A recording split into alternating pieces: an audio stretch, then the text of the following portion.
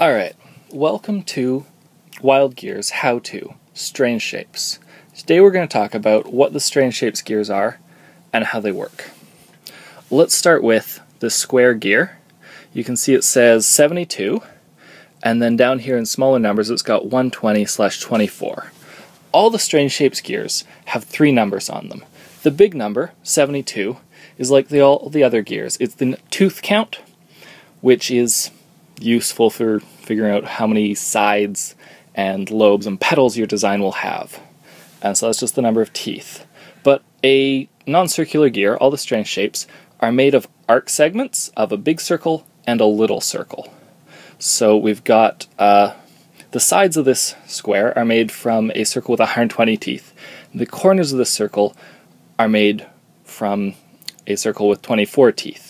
And this has a big impact on what you can use this gear for, because it's small, but it's made of a 120 tooth gear, so you can't really use it effectively in anything smaller than a 120 ring.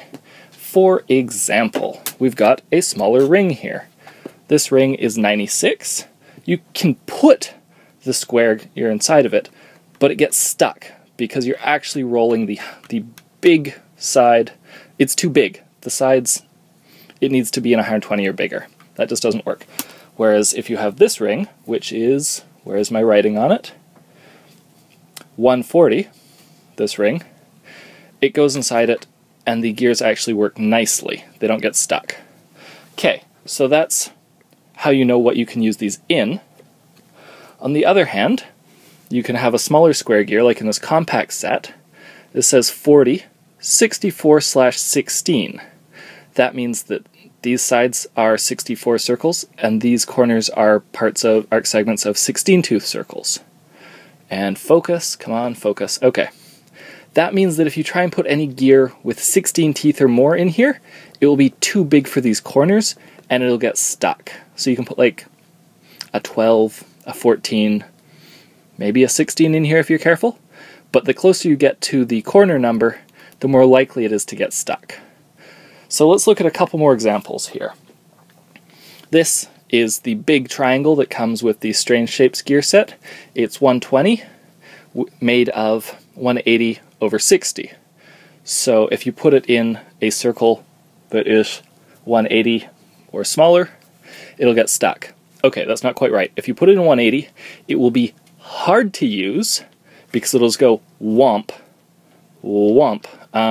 That's not showing it off well. I'll make a later video showing that off. But bigger than 180 is easy, 180 is possible and hard, smaller than 180 won't work. Similarly, the negative space of this, which I don't have out because it's in a big sheet, can't take any gears bigger than a 60.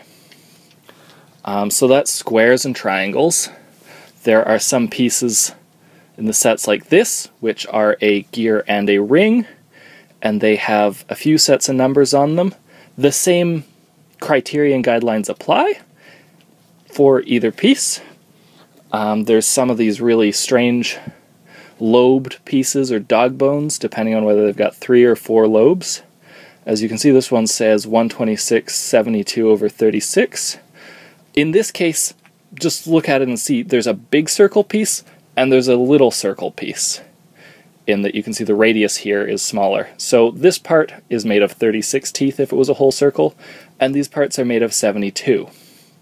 So that means if you try and put anything bigger than a 72 gear through here, it'll get stuck. Similarly, in the negative space, if you're trying to use this piece as a ring and go around the inside, you'll run into problems here. So if you're going to have to go quite a bit smaller than 36 to roll it through this. Like maybe try a 24.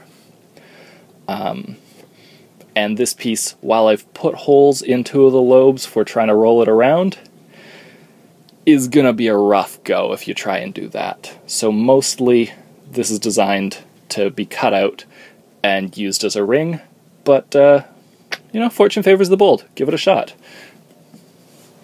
Here we've got a less extreme version of the lobed one, made with, this is one of my prototypes, so I've Sharpied 90 onto it because I forgot to engrave that, and it says 72/36 on it. So, yeah, that's strange shapes as part of wild gears. The compact gear set has a small square gear and a small triangular gear. The full-page gear set has a few more strange shapes. I think they've got 3. The product listing will tell you if you really want to know. And then to get more of these strange shapes, there's a whole gear set of them, the Strange Shapes gear set. Thank you, and I hope that I've demystified how to read these gears now and some of their use. Thank you. Have a good day.